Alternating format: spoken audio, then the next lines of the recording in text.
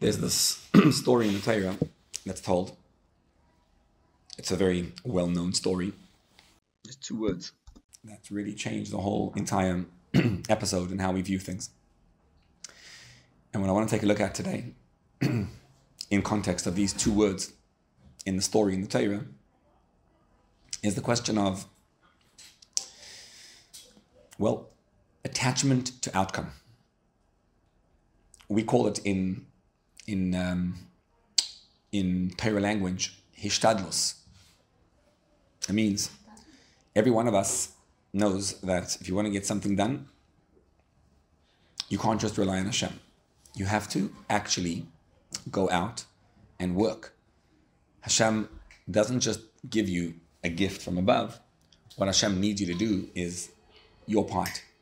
He needs you to do hishtadlus, lehishtadel, to do your work, not to simply rely on God. He needs you to go out and operate and do things. The trouble is that whilst we speak about hishtadlus as really just something Hashem wants you to do, but it doesn't work that way often, practically. And instead of just doing it because Hashem said so, we are attached to the outcome. That means that to us, it becomes critical. If I succeed in doing this, then my life will be perfect and fine. And if I fail, God forbid, then I'm doomed. You see the attachment to the outcome? I must get this done. If I don't get this done, here's what can happen. But I want to take this to a real life kind of situation that's going on by a lot of people today. And I'm going to just,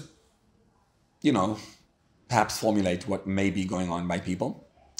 I think the idea is that each one of us should take it to a space that we find ourselves in and ask ourselves the question for whatever position we're finding ourselves in. But I'm going to take an example. Let's say you are in the real estate market. The real estate market is currently struggling, to say the least. I'm in the fundraising world, and you can see that people with real estate are not doing well. They're having a very difficult time right now. And so let's just say, what if you're in the real estate market? And what if you put significant sums of money into real estate, into buildings? And now you're very, very worried. Because what happens is, people in America, of course, buy things not with money, but with credit. And the way to get credit, just like when they ask you about a credit card, is you just say that you earn such and such. Then they give you the credit. Everything works well and fine until, God forbid, you can't pay the credit card. And then it could be considered a federal crime that you took money that you weren't allowed to take. So you can get the credit without a problem, and so long as you pay back your credit card, it's all good. What happens if you did that with a building of $10 million and you borrowed $10 million from the bank? And now what happens is you must successfully cover that $10 million. So no one's buying the building right now from you because the value went down, and you can't fill it up, or the tenants aren't paying because you live in New York and they don't have to pay, and it's okay. And so what you're really worried about is not as much about losing the money, which is in itself a real worry, but you also have a concern about falling into prison. Because, right, if you're caught and it's discovered what you just did, that was illegal, and you could find yourself on the other side of the law. Not fun. So, what do you do now? What do you do if you're in extreme pressure and stress? Now, just imagine what goes on in a person's head.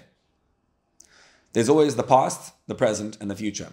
I look back at the past and I say to myself, why did I do something so ridiculous? Of course, when you did it, you were thinking to yourself, I have bitachon, I trust Hashem, it's all going to be fine, and I'm doing things and it's a risk. It's a businessman's risk. Now you're looking back at what you did a couple of years ago and you're regretting why you did it. And then you look at the future and you worry about falling into prison and losing your money and your life and your family, etc., etc.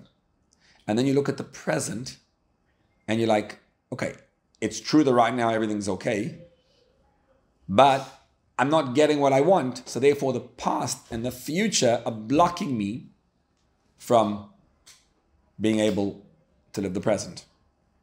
But it could also be that there's issues going on in the present, that you're struggling right now. Every day you're walking into work and struggling. So what I want to do is take a look at that. Now, into that space, put yourself in whatever issues you're going through. Worries about the past, regrets, concerns for the future, and how to deal with the present. That's really the question. Let's take a look at a story that takes place in the Chumash. What's fascinating about the story is that this is almost like a side detail of what goes on. Here's the story. There were a group of brothers who sold their brother. They sold Yosef. The siblings sold him. After they sold him, he goes down to Egypt, to Mitzrayim, and he went into the dungeon for 10 years, plus 2, 12 years. But then he interprets the dream of Pari, and he becomes king. What was the interpretation of the dream?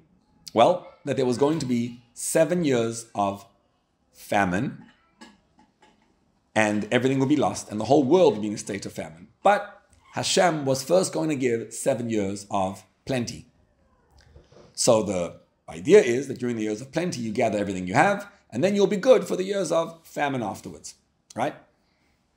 The years of plenty are wonderful, but they finish. And then begins the years of famine. Year 1, people still have from before. Year 2, now things become terrible. Now, here's the story as we know it. What happened then? Yakov and his sons were living in the land of Canaan. And they didn't have food, right? Because there was a famine.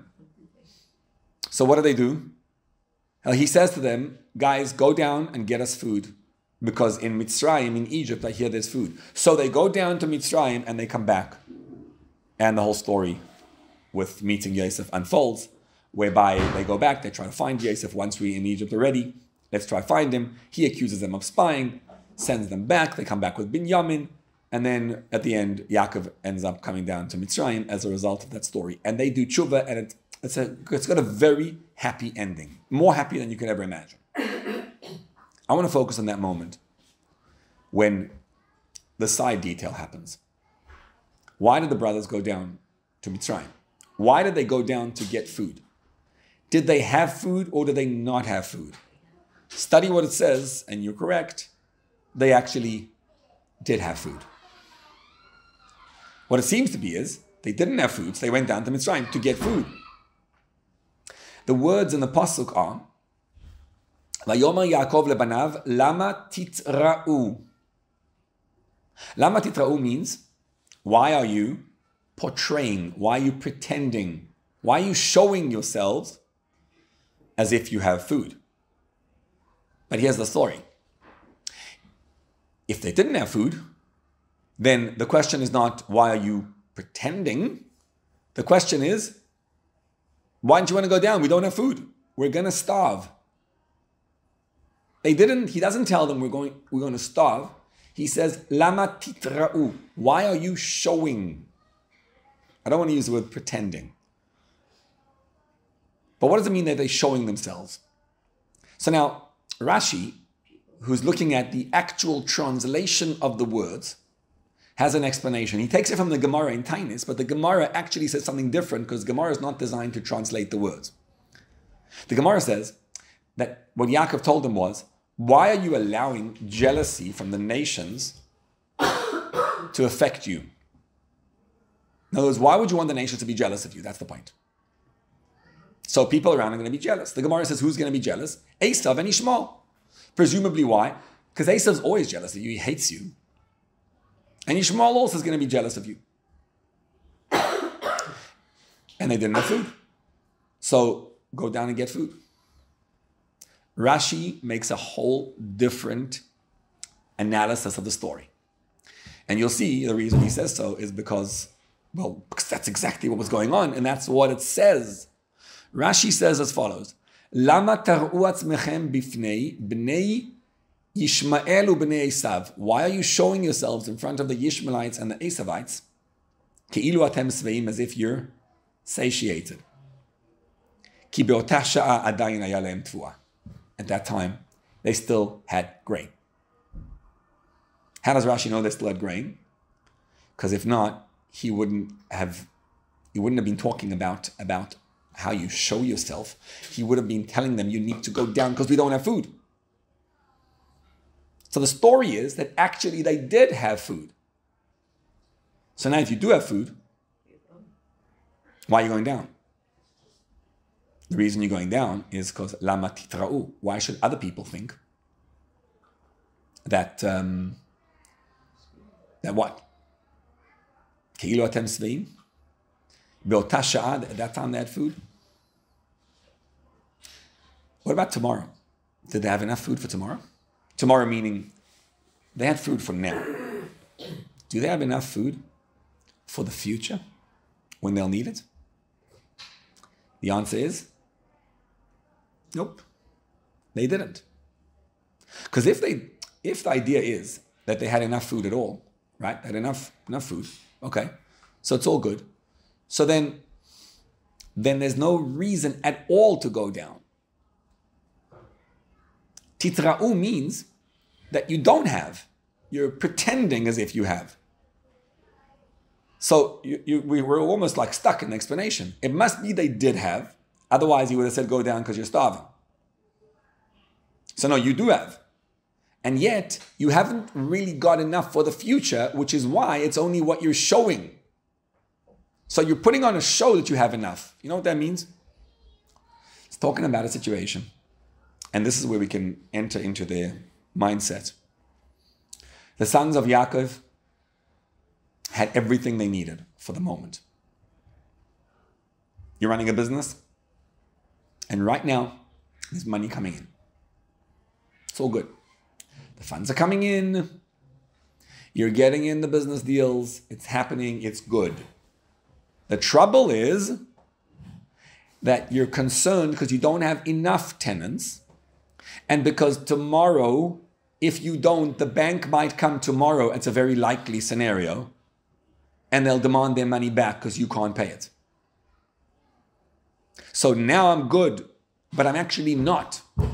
We like to be in a space of having.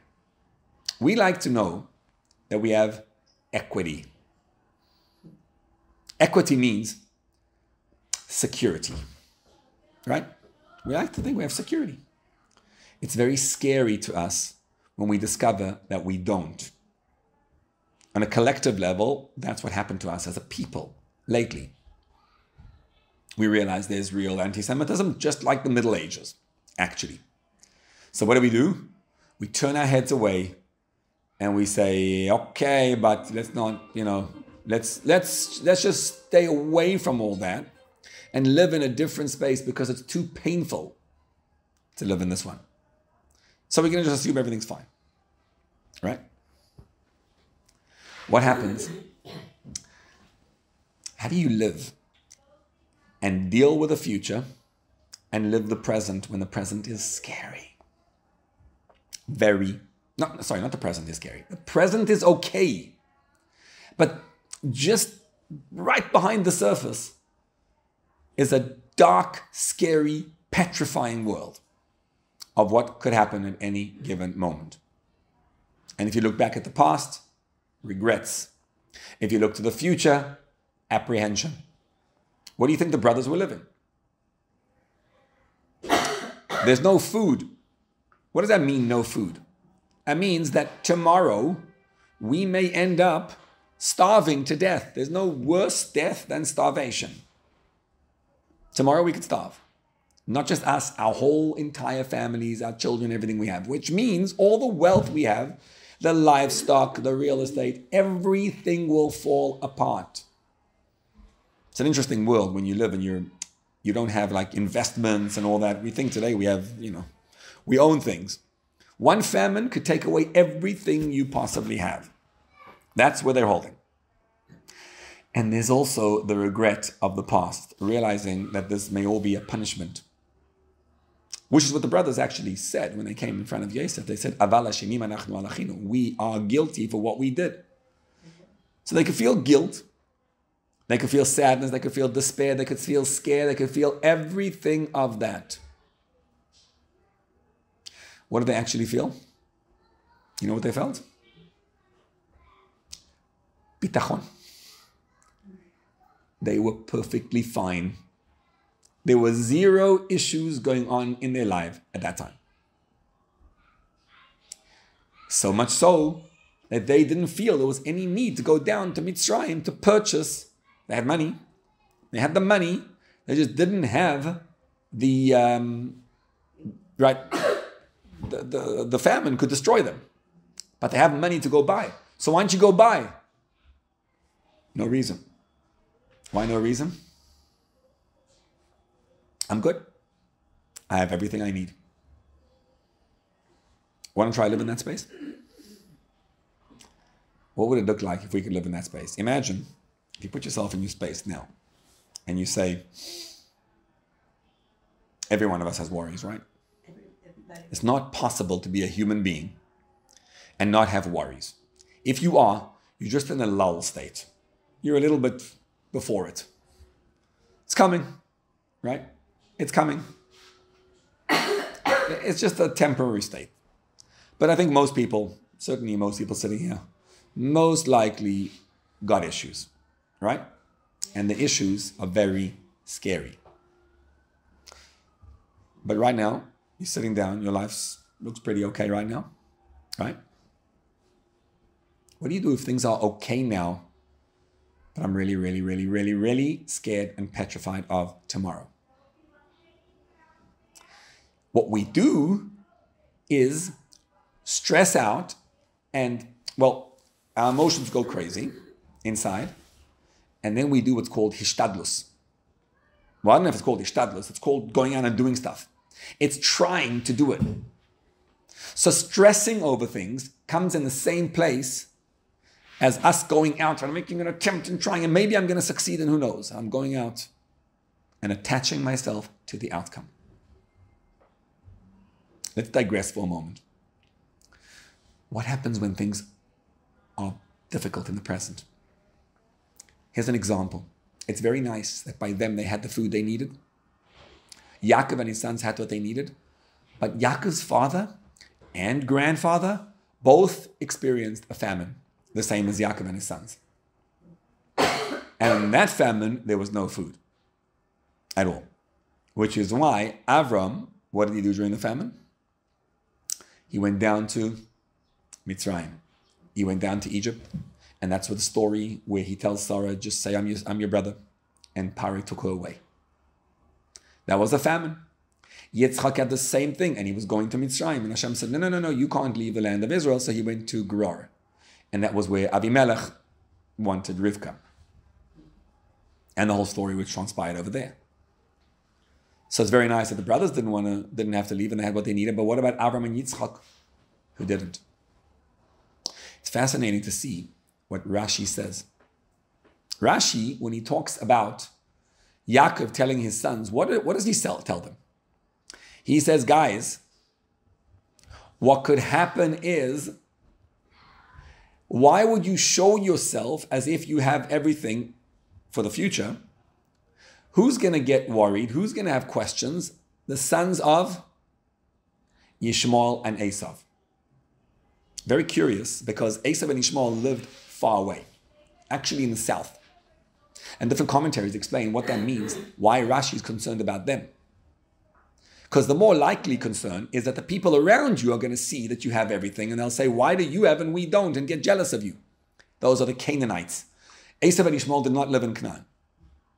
Some commentaries say that they were worried that Esav and Yishmael would maybe come past them on the way to Mitzrayim. Which is interesting, because they actually lived closer to Mitzrayim than Yakov and his sons. They wouldn't have to go north to go south. Why is the Gemara and Rashi saying? So the Gemara is saying it because, well, Esav was jealous all the time. That's why it puts Esav first, even though he was the next generation. Rashi says, Yishmael and Esav. He puts Yishmael first. Why? Tell you why.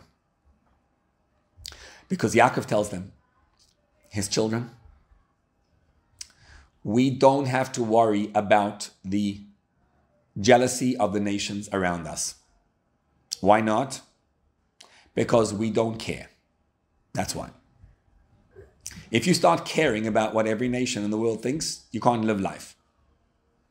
In other words, anti-Semitism is a fact of life. Don't worry about it. Just do your thing. What am I worried about?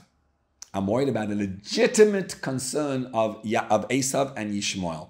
Here's the concern. Esav and Yishmael both come from Yitzchak and Avram.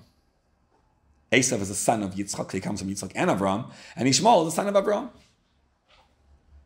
They might have a legitimate concern. They'll say, how come Jews are so successful? Why are the Jews right now in a position that they have everything they need? We too are sons of Avraham and Yitzchak, respectively. So we also deserve it. And when there was a famine, what did Avraham and Yitzchak do? They left. So you also should be in that position to leave. So it's like it's a double hitter. The blessings should come to us. We deserve the blessings, right? As children of Avraham and Yitzchak. Number one. And number two, Avraham and Yitzchak left when there was an issue. So Yaakov tells his sons, he says, because of the Yishmaelites and the Esavites, their legitimate concern, that's why we need to worry about it. And you're like, 1 second. Why do you need to worry about it again? You don't have to worry about the nation's jealousy. But if these guys are going to have the nations are jealous for no reason. But if these guys have a legitimate reason, that's why you got to worry about them. Because they're also sons of Avraham and Yitzchak, and they left, and they, right? So why aren't we wealthy? It's a double hitter. We should also be wealthy because we come from Avraham and Yitzchak also. We deserve it as well. Yaakov is teaching his sons how to live life. Here's how you live life. Stop attaching yourself to the outcome. Number one. Step one. Step one is, before we begin anything, look at yourself and say, am I really not okay? What's the worst case scenario? What's going to happen? You lose the real estate deal. You fall into prison. Maybe your wife leaves you. Maybe your kids don't want to talk to you. How bad should we get? It's pretty bad, right? You know what you got to do? Accept it. If that's what you're worried about, accept the disappointment. And all that will happen to you. And it's terrible, right? I'll still be alive. I'll still be okay. You see the problem? So long as I need all those things out there, that's the issue. All I need is Hashem. It's not my fault. I didn't do anything. Hashem caused everything to happen. Look at Yosef. How bad could your life get? Well, what happens if your siblings sell you? And if they sell you, afterwards, what happens? You go to prison. You'll be in a dungeon for 12 years. And then what? And then you become king, but you're estranged from your family. Want that? Want that kind of life? What did Yosef say? Everything that happens to him, he's like, okay, so I'm in a dungeon, so I'm going to be the chief of the dungeon. Okay, I'm a slave, chief slave. Okay, I'm a king, chief king. He's okay with everything that happens. It's such a counterintuitive way to live life. But you get that if you accept that, you have nothing what to worry about. Yosef could have sat down his whole life and looked back and saying, I did it to myself. I caused this. Because I went and told Lashon Hara about my brothers to my father and whatever, the whole story, that's why they hated me. All true. What does Yosef realize? I didn't do it, Hashem did it. And he accepts all the worst disappointments. The day you accept all the worst disappointments is the day of your freedom. It's so hard because you're like, whoa, if all that happens, I will be in an absolute space of that's horror. But if we accept that whatever Hashem does is good, then even if all that happens, I'm good. You know what just happens now? Freedom. Because when you're worried about all that coming about, you are enslaved to stopping it all from coming about. And secret, you can't stop anything from happening. Whatever Hashem wants to happen will happen. So how about this? I sit in my space and I accept that whatever Hashem decides to do is all absolutely good. Ein ra yored milamaylo. No bad will ever come from above. If Hashem will do it, it will be good. I'm going to prison and I go down. It's all good. Ouch! But I accept it. You know how you accept it? You dream about the worst case scenario. You know, like you think about myself in prison and all, nobody there, and I'm on whatever, and nobody wants to talk to me, and I'm estranged, and whatever. Go to that space. We love going to that space, right? We love thinking about all the negative things that could happen. It's very comforting. So think about it all, and then go there and say, okay, and will Hashem still be my God? Yes. And once I can accept it, now I'm free. Free to be. And I accept the past for what it is. Now go to the brothers, they did the same thing. They looked at themselves, they said, we don't know what's happening tomorrow. It could be we'll fall into prison. Because, right, if we don't have food, we might end up, who knows what we might do, and other people might steal from us, they might come, in those days it wasn't much of an issue, the nations around us may decide to plunder us, and who knows what's going to happen, and they could have all the concerns in the world. What do they say? All good. Rashi says that in Parshas Vayishlach very clearly, when Shimon and Levi go to Shechem, he says, Betuchim ayu al oto zaken. They were absolute bitochen, they relied on Hashem. Hashem, our fathers Yakov, everything's good. In the worst case scenario of what might happen and what already happened, they were relaxed. Now try that. Relax. Now what? Well, if I'm relaxed, I don't need to do anything. So I'm good. Yep. Exactly the point you want to reach. You don't need to do anything. Now that you accepted that, you're not attached to any outcome. You see, if I'm trying to stop something from happening or trying to make something happen, I'm going to be so stressed when I talk to other people, they'll feel all the stress all over me. The world will feel the stress and I'm going to block anything from happening. Now that it's all good, Yakov tells them a fascinating point. He says, guys, how can you help the world around you? Let's look around the world and see what's going on. Look around. Well, there's these anti-Semites all around us who are jealous of us. Can we help that? Can we stop anti-Semitism? No. So that's not up to us. But I do see that there's Yishmael and Esav, and granted they're anti-Semites, but right now I see they have a legitimate point. What's their point? That I get that Jews have an extra wealth. All the nations understand that. All the nations understand, right, that Hashem protects Avraham, Yitzchak, and Yakov and their children more than anybody else. Yakov says when he went to Lavan, right, he says, Hashem, Hashem protects me. He's going to look after me in the middle of it all. And the more you do to me, he was able to succeed. I can succeed in any situation. Look at the land of Israel today. The prosperity makes no sense. But it's amazing. It's wild. It's all Hashem. But Esav and Ishmael say, we're also children of Avraham and Yitzchak, so we also deserve that prosperity. Now, do I care what you say? I don't. I don't need to worry about you. But is there a way that I could stop this your question right now? Is there a way? There is. What can I do right now?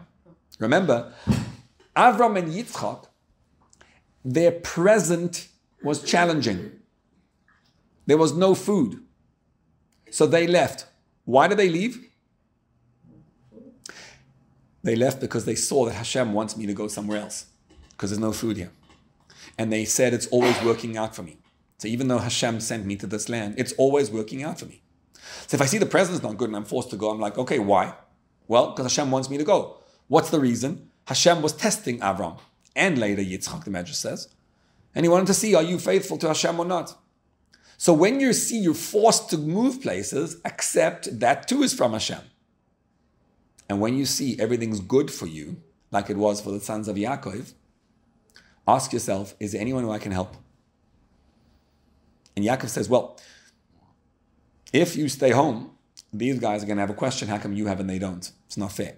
But if you go out to Mitzrayim and you also go get food, so they'll say, okay, so they also have to get food, so they won't feel that jealousy in that sense. That you could help. See, it won't block the jealousy of the nations, it will block their jealousy. And so go out. Go. And they go. What you want to do is ask yourself a question. Everything's fine with me. I accepted the worst disappointment. Got it, I accept it. I'm saying that, right? But that's like probably the most difficult part in the world. Because to accept that I might lose everything is really, really, really, really challenging. It's you have to be a ninja to do that. You got to be really, really, really good. It means you exercised your relationship with Hashem in the highest level possible. And it probably won't happen in one go. You're probably going to have to do it again and again and again and again to accept and to feel good. Because it's only going to work. You're not showing it to anybody else. It's for yourself. It's only going to work if you actually believe it. It means you can say, I'm good, I'm fine. But you're not. You'll feel the anxiety. And you have to accept the anxiety. You know something? The anxiety itself is a gift from Hashem. How do I know that? Because everything's from Hashem. That's how. So if I feel it, it must be Hashem gave it to me. So I'm sitting in a place right now and I'm like, okay, I'm trying to feel everything's good, but it's not. I'm feeling anxious. Okay, great. So now the anxiety is also from Hashem.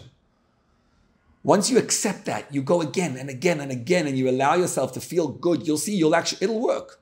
It takes time and constant effort to feel how Hashem is with you. You got that? Now, Hashem doesn't want you to sit at home and do nothing.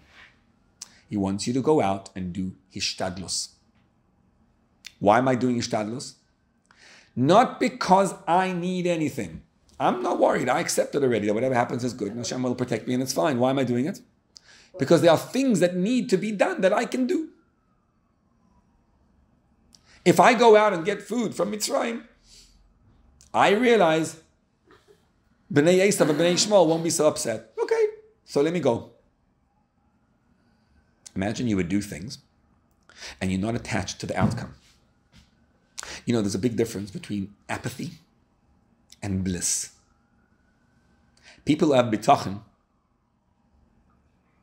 trust in Hashem and everything's fine. So what it looks like you have is apathy. I don't need anything, so I'm fine. So I don't care. I don't need to do anything to prove any point. Right? But that could be misconstrued as apathy. Is it apathy? It's not apathy. It's bliss. Bliss means I'm in Hashem's presence. I'm good. I'm always in Hashem's presence. Everything's fine. So why am I going and acting and doing things out there? For one simple reason. The reason is because Hashem put me in this world and He wants me to go out and do stuff. That's why. Hashem wants it done. So look around the world and see what is it that needs to be done that I can do. If you're in real estate and there's buildings and there's potential tenants and whatever, you're going to call up tenants, you're going to call up real estate brokers, you're going to call up banks, and you're going to do it. Why? Because clearly that's what Hashem put me in, that's what Hashem wants me to do, but I don't need anything. So I'm going to do my thing and head right back and not be attached to the outcome and not be scared. The people you talk to will sense that. When they sense a guy who's stressed out, they don't want to go near you because they're scared of what that may be. When they sense a guy who's just happy, they're like, wow, I want to be connected to that. See, bitachon could lead us to arrogance. That's what's so strange and counterintuitive about it.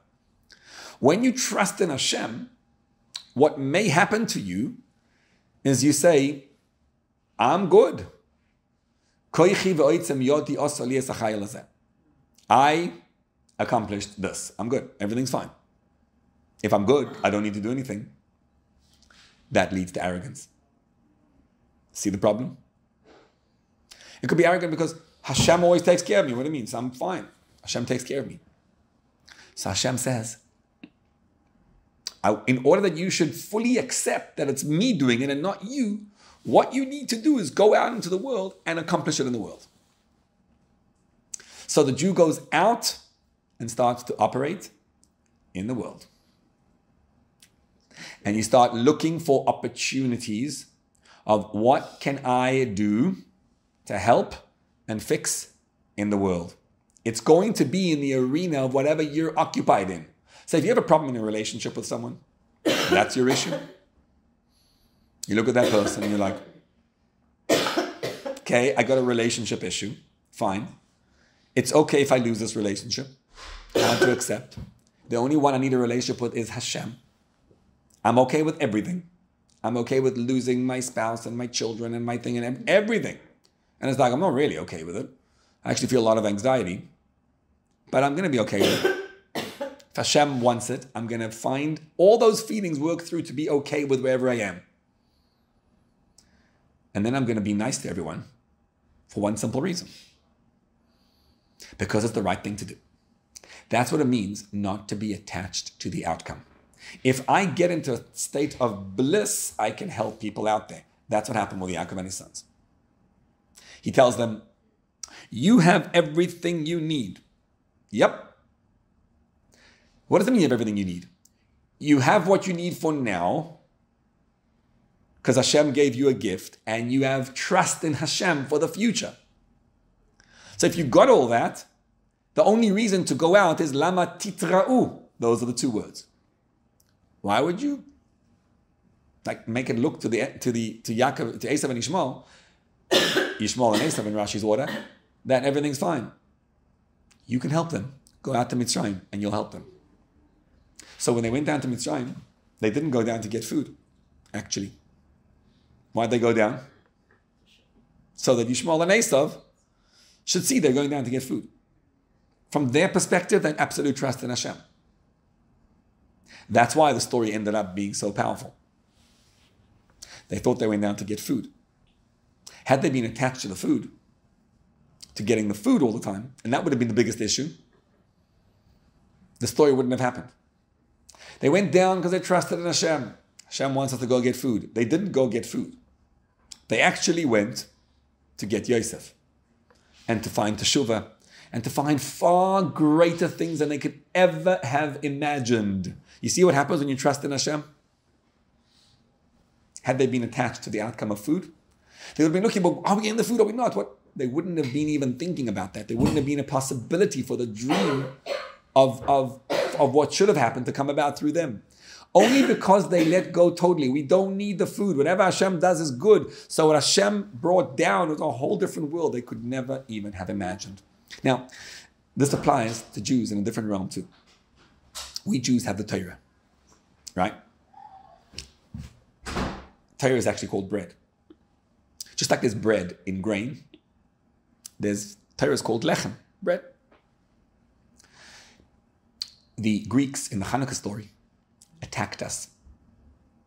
And the attack was a brilliant attack which hadn't happened till then. Until then, they were like Babylonians and whoever else attacked us, and Egyptians and whatever else was going on, all those in the Shoftim and everything. What was the attack? Destroy us, kill us. The Greeks were brilliant. They realized that what Jews like most is intellect. And you're fighting them and you're trying to kill them, but they're intellectual people. So what they did was, they said, we'll give you all the intellect from alternative sources. You don't need the Torah. So they were brilliant Greeks. Chachmei Atuna, the wise men of Athens. Ever heard of Aristotle, of Plato, of Socrates, of all those wonderful people over there? The philosophers. And they said, we're going to teach you wisdom, so you don't need the Torah. That's what it means. And in the Hanukkah story, they entered into the Beis HaMikdash and timu kol hashmanim shebeheichal. They contaminated all the oil. Oil represents wisdom. They contaminated all the oil of the Jews. They said to the Jews, there's nothing, you don't need anything from Torah. You're trying to be wise people. You want to be learned people, scholarly, cultural. All the things you want, we'll give you. It's like happens today, right? We assimilate into America because America's a good place. A lot of good people over here. What's wrong with Americanism? The Jews were looking for one thing when they came in. They found one jug of oil that had the stamp of approval of the Kohen Gadol. It should have been a stamp of approval of the Chacham Gadol, of the wisest man. It didn't have a wisest man of approval. What did it have? The holiest man. We Jews don't learn intellect because it's intellectual. We learn intellect because it's divine. It's Hashem and us. Now here's the problem. When you live in this world, you learn intellect, you learn Torah, and it's great. You come to realize that the nations have a lot of wisdom too. Do we need the wisdom of the nations? A little bit. When you need medicine, you're going to a doctor, right? Torah tells you to go to a doctor. When you want to learn Kiddush HaChodesh, you need astronomy. You want to go to astronomers and scientists and mathematicians to learn things. Of course we need the nations. We need to interact with them. Yakov says to his sons, you don't need anything from anyone. Realize you have everything you need. Hashem gives it to you. That's the point here. Hashem gives you everything you need in life. Your parnasa does not come from bosses and from works and from real estate and from anything. It comes from you and Hashem. Only you and Hashem. It's a different way of living. The wisdom that you learn, everything you learn, you don't need anyone or anything. It's you and Hashem. You study Torah and you have everything in it. Nothing else needed. That's the point to accept. When it's interesting, our Torah produces results. You know what? Like secular wisdom produces? Nothing. Nothing. Does secular wisdom produce men of morality? No. Not anymore. What are the most immoral places in the United States of America? Who are the worst of the worst right now in America? Where is all anti-Semitism from? The universities, right? The academia. In Germany, it was thought, right, that the academic people will block Yimach Shmoy Hitler. What ended up happening?